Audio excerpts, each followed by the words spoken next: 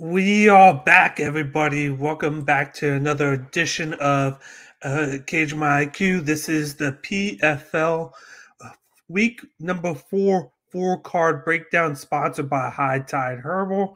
PFL hasn't been broadcasting for the past month. They did the first three shows. I took a month off. They're going to do the next three shows now in Atlanta, Georgia, before they take another month off, and then they're going to start the playoffs. But this week we are doing PFL Week 4, where it was headlined by Clay Cotter going up against Alex Martinez. This week we got the lightweights and the light heavyweights, so it's going to be a fun 9 fights on the bout for this week. But before we get into that, I just want to guys give a shout out to our sponsor once again, High Tide Herbal. If you guys don't know who High Tide Herbal is, check out the video right now.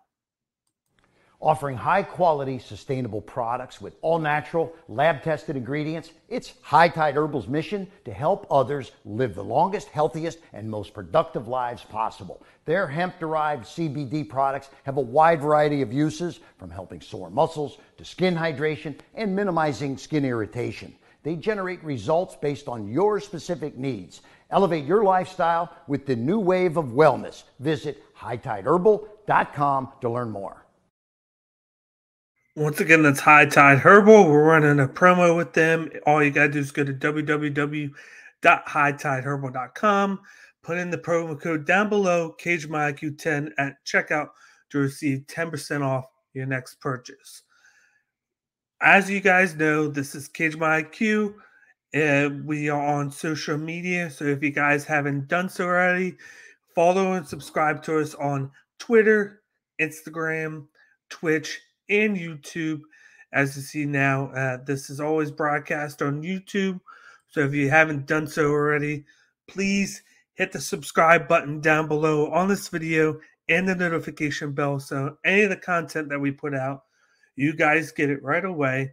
And then, of course, smash the like button down below. That is very important. We want to get all the likes up. We want to get everybody watching our content. So if you can smash the like button and also hit us up in the comment section. I want to get everybody's opinion on this week's fight card for PFL. I want you guys' opinions on who's going to win, who's a sleeper, who you guys think is being over talked about too much, and who's being overlooked.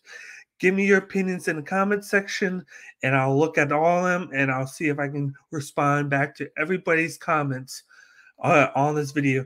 And then, of course, I just started it. I opened up a Cash App. So as you see down below, we're on Cash App now. So if you guys want to donate to the podcast, help us out. We're on Cash App, as you see right there, money sign DanielBakley. If you wish to support the show, we're on there. We appreciate all the love and all the help that we can get. We put a lot of work into putting the content out. So if you guys want to support the show, the Cash App is right there. We'd really appreciate it. But other than that, let's get into the meat and potatoes of this breakdown. We got a 9-fight card for Week 4 taking place on that Friday, June 17th, 2022. It's going to be on ESPN Plus. Of course, all you gotta do is to subscribe to ESPN Plus, and then you can catch all the action with PFL. It's going to take place in Atlanta, Georgia. But we're going to start with the first fight on heavyweight matchup between Martin Hamlet going up against Josh Silveira.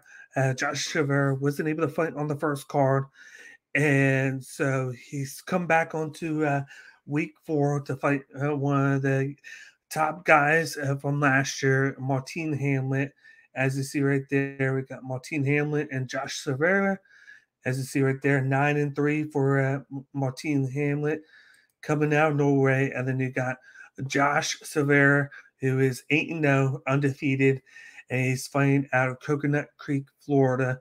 In his last time out, Martin Hamlet was able to win a decision victory over Theodoros Oxatoulouz by decision. So he was able to pull out 3 points in week 1. And then in Josh's first fight in the PFL, he was able to beat Muhammad Juma by rear naked choke submission on the Contender Series 3 months ago. This is going to be a very interesting fight because you got both guys who have wrestling backgrounds, as you see right there. Josh has a pure wrestling background, but then he has really good striking to go with it. A lot of his striking is very strong in the beginning. He tries to get the fight to the ground multiple times. He uses brute power. But over time, one of his weaknesses is he starts to get tired and his cardio runs out. So he relies a little too much on the wrestling as the fight goes on. Whereas Martin Hamlet, he has that Greco-Roman background. He has the submission game, but he has good hands too. But lately he's been fighting to decision where he just outdoes his opponents and catches them in low volume fights where he pulls out the victory due to his grappling along the cage. I'm going the big upset here. I'm going with Josh Cervera. I'm going with him by a round 2 rear naked choke here. I feel like he's going to come in here motivated that he missed the first fight on week 1. He's going to come in here. He's going to take down Hamlet several times. I think Hamlet will have the success on the feet. So Josh is going to look to take the fight down as much as possible. I think he wears out Hamlet and he gets him by round 2 submission with the rear naked choke. This was kind of hard for me to decide, but I feel like Josh can come in here and make some noise and get that victory under his belt. So I'm going with Josh Cervera by round 2 rear naked choke. Moving on to the next fight on the card, we have another light heavyweight matchup between newcomers Rob Wilkinson versus Victor Pesta. These are two guys that are coming in. We got Razor, Rob Wilkinson versus Victor Pesta. They're fighting out of Australia and the Czech Republic. So we have a nice international matchup here. In his first fight, Wilkinson KO'd Bruce Souto in the second round, as you see there, by knees and punches. And then you got Victor, who lost to Omari Akhmadov by KO overhand right in round 1 in week 1. This is going to be an interesting matchup here because you got Rob Wilkinson, who likes to grapple and strike. A lot of his fights end in finishes. And as you saw there against a well-powered guy in Bruce Souto, he was able to get the finish there. So he's looking to get the finish. He's not looking to go to decision in majority of his fights, whereas Victor Pesta, who has that grappling submission background, he likes to get the fight to the ground. He's very good in close combat. That's what he has a lot of his training in, is close combat fighting. He looks to get the fight down, and the majority of his fights are won by submission. But then, of course, his couple losses that he has are by knockout. So he does have that chin that has been knocked in and tested. And if he gets hit, he tends to go out. That's why I'm going with Rob Wilkinson here by first round knockout here. He can bring the heat. Victor, as long as the fight stays standing, he can bring the heat and not knock Pesta out. The one factor here is if Victor Pesta can get the fight to the ground where he's more comfortable, he'd be really good at getting a win by submission or being one of those shocking victories for the week. I just don't think it's going to happen. I think they're going to feel each other out in the first round, and Wilkinson's going to catch him with the overhand shot and then put him down. So I got Rob Wilkinson continuing his good streak with the first round knockout of Victor Pesta. So I got Rob Wilkinson in this matchup. Moving on to the next fight, we got a light heavyweight matchup between Emiliano Sordi going up against Daylon Monte. Everybody knows Emiliano Sordi. He's a former champ. And then you got newcomer Daylon Monte fighting out Argentina. in Brazil, as you see right there, he lost a split decision. He, lost, he lost his last fight um, by ground and pound to Corey Hendricks. The fight I was talking about before was the loss to Antonio Carlos Jr. by decision in the playoffs last year, where it was a split decision. But you got Corey Hendricks, who knocked him out by ground and pound in their fight. He's been a guy that just hasn't looked the same. It must be the age. It must be just the competition catching up to him. But he was really good with his knockouts and his submissions. He's really good at distance. He likes to throw leg kicks. But lately, he's been having to go win these low volume fights where he throws the leg kicks, he throws the punches, he dictates the center of the octagon. And he has to dictate the fight to have any chance to win. And he's going up against a guy with high level jiu-jitsu and striking with DanielBakley, who lost in the first minute to Antonio Carlos Jr. by Darce choke. But then before that, he got that submission armbar 8 months ago to Nalicio Filo by submission. This guy comes in. He has a wrestling background. He takes you down, and like I said, he has a high level jiu-jitsu background. He likes to take the back of his opponents, or he likes to take a front. If he takes a front guard, he just does a very good ground and pound. If he gets the back of you, he takes his time, picks his shots, and then he looks to submit you. He has a nice fluctuation of ground and pound and submission victories to his name. I thought getting Antonio Carlos Jr. in the first fight was just a recipe for disaster for a newcomer. But he gets a guy who has a lot of like success in sortie, but who's been on the downside of things here. I either see Sorty winning by decision, or I think DanielBakley wins by ground and pound. And what I'm going to go with DanielBakley by round 3, ground and pound. Yes, round 3. I think these guys go at it. I think Sorty chooses the pace early. He goes in there. He picks and chooses with his leg shots, fighting from kickboxing range, and then he throws back and forth. But as the fight goes on, he's going to get tired. And I think that's when Monte takes over with the grappling.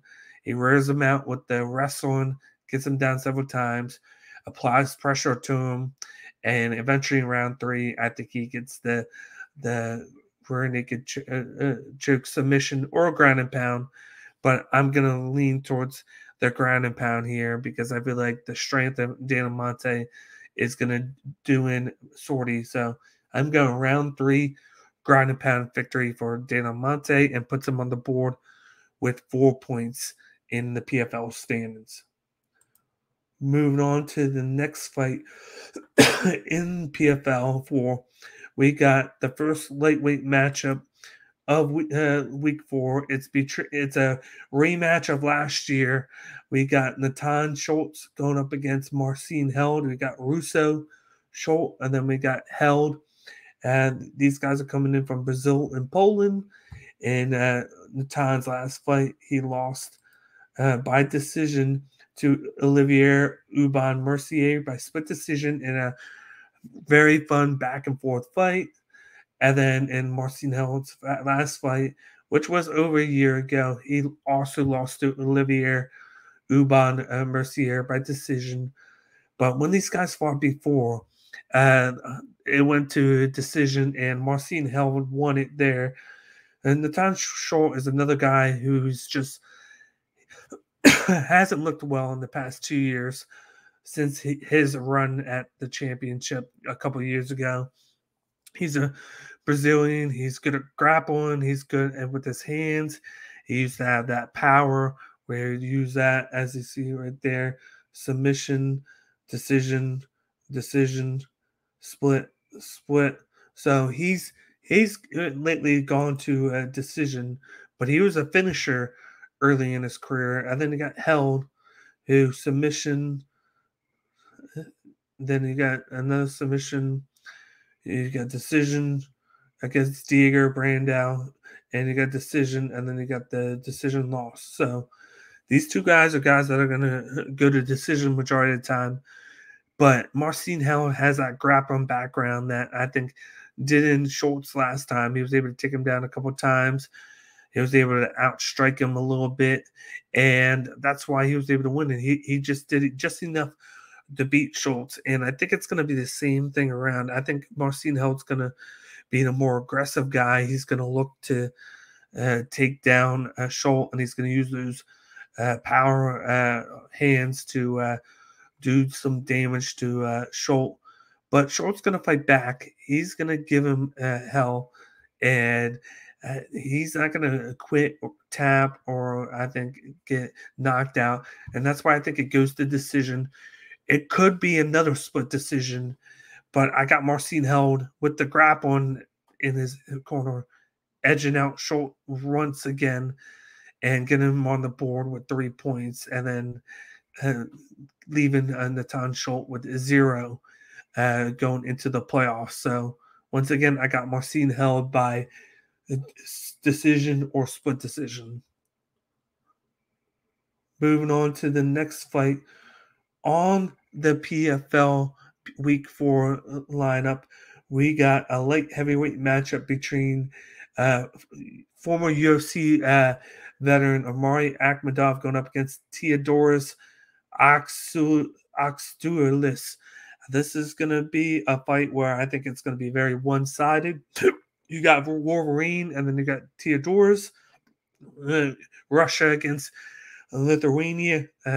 This is the theme of the day. We got a lot of international fighters on this card, which is very nice. But Theodoros has that MMA and judo background, so he's more so looking to strike and then get the fight to the ground with his judo style, and then to just use the submission game, as you see there, submission, KO, but then he's lost by decision, submission, and then decision. Whereas Omari Akhmedov is all about the knockout. He is heavy-handed. He throws at you. He's very aggressive early on. He comes at you. He throws 100% power, and then it's kind of here is going to knock you out, or he's going to get knocked out, because as he keeps going, he wastes so much energy with those shots that he starts to get tired. So in like the second or third round, that's when he starts to like really slow down. And then if he has a one, his opponent has a chance to take over and to get that shot. As you saw in the Jordan Young fight last year, Jordan Young was able to come on late strong and knock him out in the third round. But Omari was able to get the first round knockout in week 1 and to showcase his power. And I think he's going to continue that against Theodoros. I think Theodoros has been prone to those types of shots. And I think early on, Omari will showcase his good takedown defense. I think he's going to do a scouting report. He's going to know to look for those judo throws and for those takedowns. And he's going to do whatever he can to defend them early. Later on the fight goes later in like the second, third round. I think Theodoros would have more success with those takedowns that could lead to finishes on the mat. But I don't think it's going to get that far. I think he stuffs 1 or 2 takedowns in the first round. Omari comes at him, guns blazing, applies pressure into him, gets him to the cage, and then lands that knockout shot. So I got Omari Akhmedov winning by a round 1 knockout, giving him 6 points once again, which would give him a total of 12 points, which would guarantee him a spot in the PFL playoffs. Moving on to the next fight on the card, we should be getting into the main card, and we are. The first fight in the main card is a lightweight matchup between former UFC veteran Jeremy Stephens going up against Miles Price. We got Little Heathen going up against Magic. We got United States going up against Ireland. In both of their first fights, Stephens lost by decision to Clay Cottard in the main event of week 1. So that's a big thing to keep track of. But those two went to town. He landed some good shots on Collard, but Collard's boxing was just impeccable that fight. He was a step ahead of Stevens. Steven had no quit in the fight. He kept on going at him. And I enjoyed the whole fight, and I think he's going to come back strong. And then you got Miles Price, who got triangle choke submitted by Anthony Pettis. Miles Price is coming in from Bellator. He was able to beat one of the top fighters in Bellator, Peter Corley, by decision before joining PFL. He comes in here, and then it just he had the wrong place at the wrong time against resurgent Anthony Pettis, who's looking to get back on track and make that playoffs the second time around in his second year in PFL. But you got two guys that can throw down, and Miles Price can also grapple. He's fighting out of Ireland, of course, but I got Jeremy Stephens winning this. I think he gets it done in rounds 2 or 3 by knockout. Jeremy Stephens, if he was fighting anybody in week 1 other than Collard, he likely would have knocked him out. But Collard has a chin on him, and then Stephens had a chin on him too, taking all those shots from Clay Collard. I think he comes in here motivated to get a finish. He comes in there, defends any takedowns that he needs to defend. He comes in, he controls the center of the octagon. He pushes the pace. He throws that leg kick, and then he follows it up with the overhand shot. He's going to do that several times in the fight. I think he catches Miles Price. Miles Price gets stunned, and then he finishes him in the second round, and then he gets his points on the board with 5. So I got Jeremy Stephens by second round knockout in this fight, which we're giving 5 points, which could get him into the playoffs, depending on how the standings go after this week. But with this, I got Jeremy Stephens by second round KO.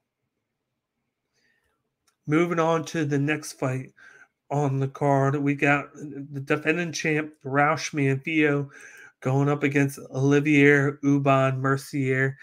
This is going to be one of the top fights of the card because we got the Roush Manfio Cavallo de Guerra versus the Canadian Gangster. These two guys are both coming off of wins. You got one by split decision, and then you got one by KO overhand right. Everybody thought Roush Manfio was going to come in here like he did last year and then get a decision all the way through. He was able to just do just enough to win volume-wise against his opponents last year.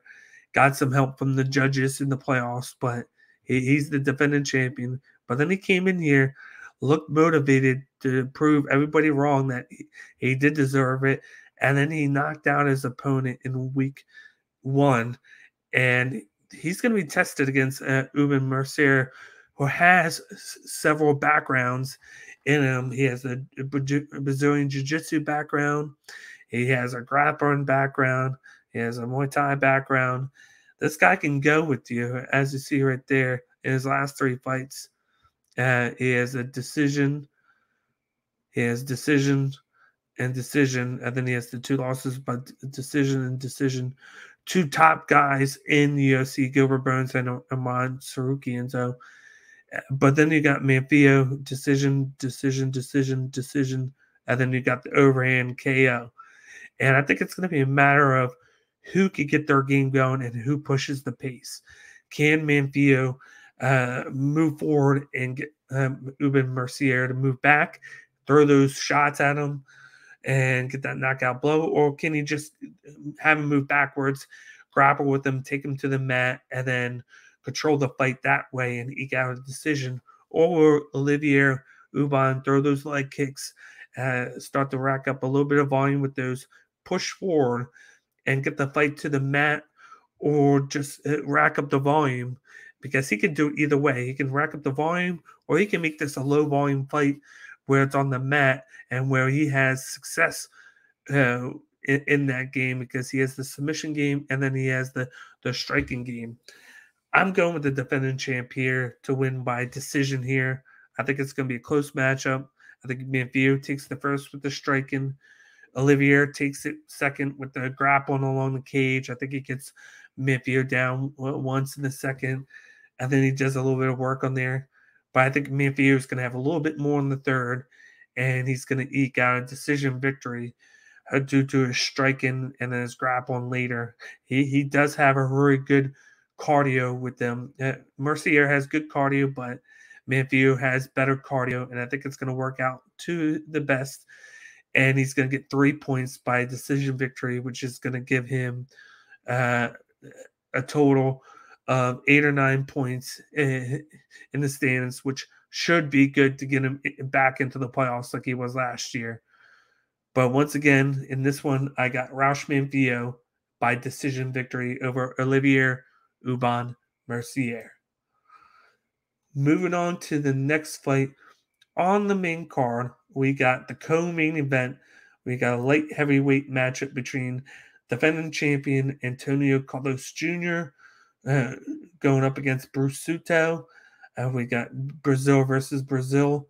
In their last fights, Antonio was able to get the submission Darce choke victory over De La Monte in the first minute.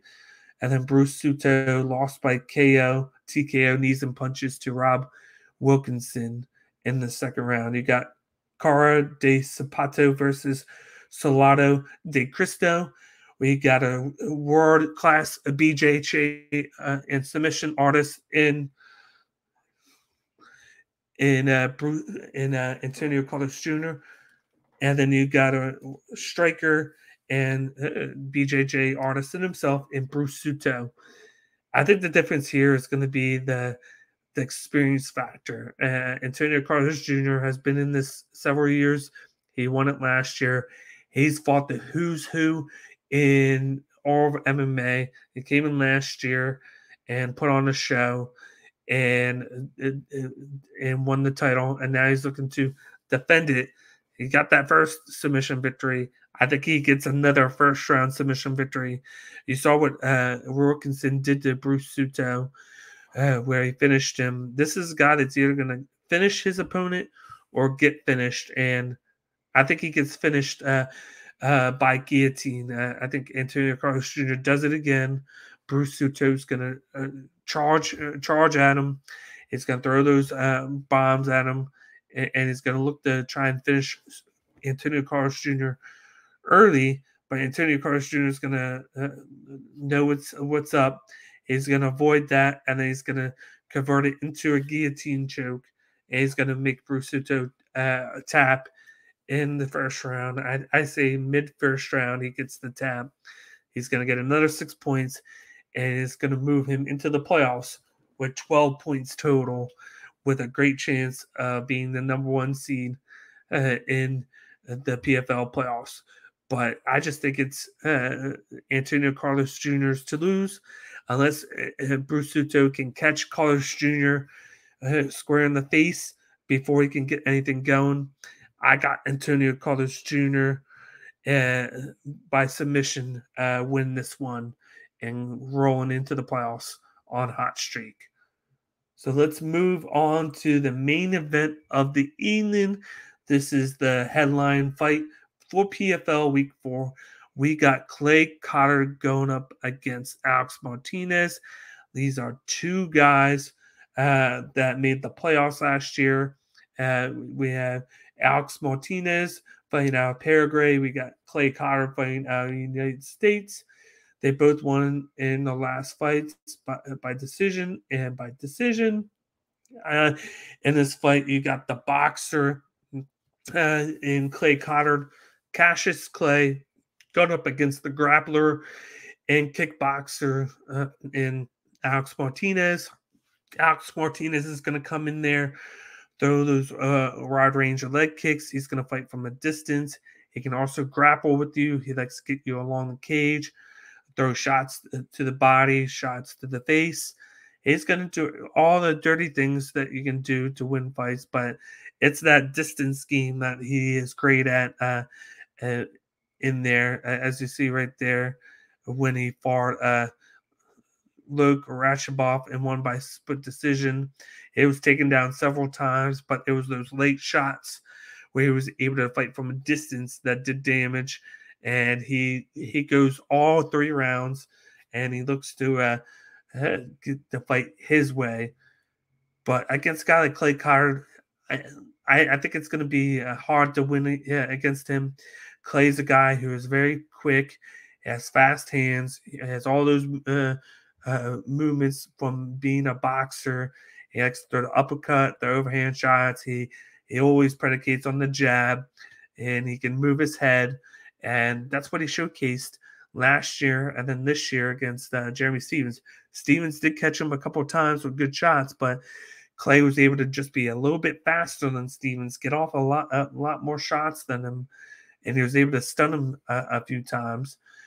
But the only thing that hurts Clay Cotter in this format is the fact that the lack of finishes. He always goes to decision in his fights because I feel like he doesn't put enough power in, because I feel like he doesn't want to waste his gas tank or take the chance to go for a knockout because he wants to make sure that he gets the win. And that might do him in, because he could get a win by decision here, but he could be left out because he doesn't have enough points. So we could see him going in here and looking for the finish just to make sure he can solidify himself into the playoffs. I see him going in here, controlling the center of the octagon, get that jab going, incorporating the uppercut and the overhand shots into it. He has shown that he can throw a leg kick at times too. I think he's going to be the one who racks up the volume. As long as he doesn't get caught with any big shots, which he usually hasn't by Alex Martinez, I see Clay Cotter win this easily by decision. I want him to win by knockout. I just don't see it happening with the way he fights, the way he preserves his cardio. So I got Clay Cotter win this by decision. He gets the 3 points and moves him to 6 points and puts him with a chance to go to the playoffs. But it all depends on how everybody else does. But with wins over Stephens and Martinez, if he ties with anybody, you would have to think that he would have a tiebreaker over them with the guys that he fought. But once again, in the main event, I got Clay Cotter by a decision over Alex Martinez. That will wrap things up with tonight's PFL Week 4 card breakdown with you. Before we wrap things up, I do want to show you guys the standings going into Week 4.